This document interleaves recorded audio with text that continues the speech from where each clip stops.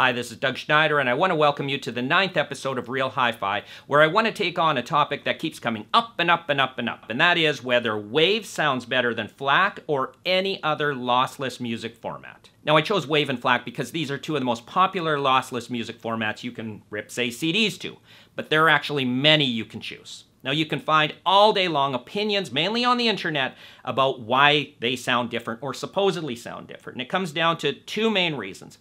One, there are many people who do not feel that when these files play back through the music system that they are bit for bit identical. And then there are those people who might believe that they are bit for bit identical, but they're somehow affected by the playback system, and that changes the sound. I'm going to address both of these things. Now, I can't pretend to know all the reasons people don't think they're bit for bit identical, but I think one of the main reasons is because when you look at the files on the hard drive, they are not bit for bit identical. And that is because the WAV format does not losslessly compress the way the FLAC format does. So you end up with the WAV file being, say, twice the size.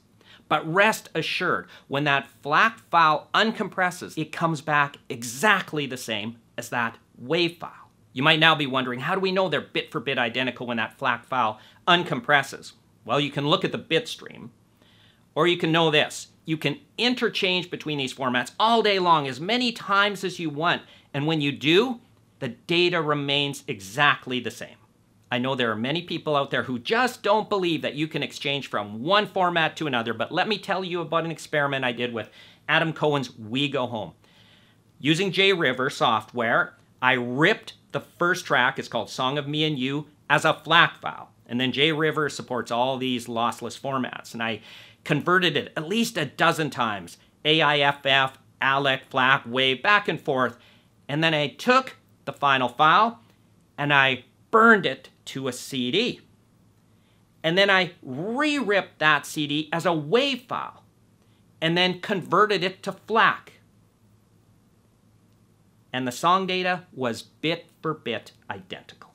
Now, I know that there are people who still won't believe that they are bit for bit identical, but I just have to put that aside and appeal to logical viewers who accept that, yes, they are bit for bit identical. And here's the thing, many people wonder what file format to rip to. It really doesn't matter as long as it's lossless, because if you decide to change it in the future, all the data remains the same. Accepting that the files are bit for bit identical as they go through the playback stream, there are still people who believe that the sound quality changes because the files are processed differently through the playback chain, and they are.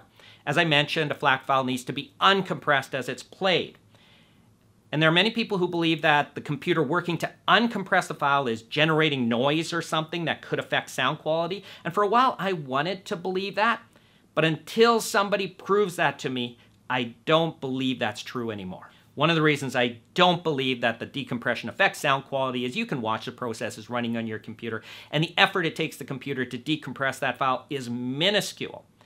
But like I said, I entertained this idea, and so I thought, well, if really stressing the computer affects sound quality through increase in noise or jitter or something, let's really tax that computer and see what happens. So one day as I was playing music, I decided to do all these things simultaneously. I uploaded a massive file. I downloaded a massive file. I updated software. I opened up software, and guess what?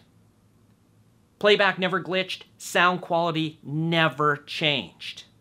That said, there was a day I thought, I have to rethink this whole WAV versus FLAC file thing, because I was on a plane to a hi-fi show, and I had on my phone an album I had ripped to both WAV and FLAC. And I thought, well, I'm going to take a few moments and compare them, see if there's something to this.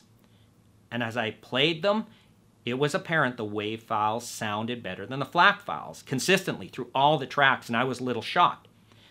But as I was comparing them, I realized that the WAV files were playing back louder. So I went through the playback software I was using on my phone, and there was something called replay gain on. And when I turned it off, the volume came down to identical, and the sounds of the files became the same.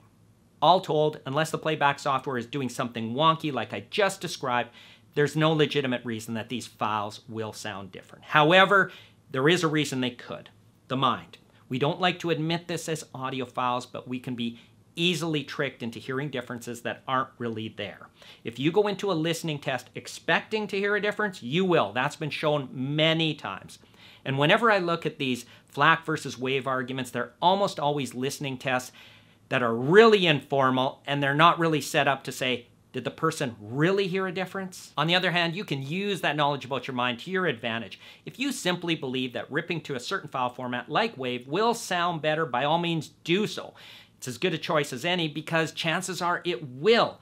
But if you rip to FLAC, you'll save drive space, you'll have better metadata support. That's the tagging for things like genre, year, artist, and also you won't compromise sound. But know this, right off the bat, no matter what file format you choose, it really doesn't matter because you can convert it in the future anyway without any penalty.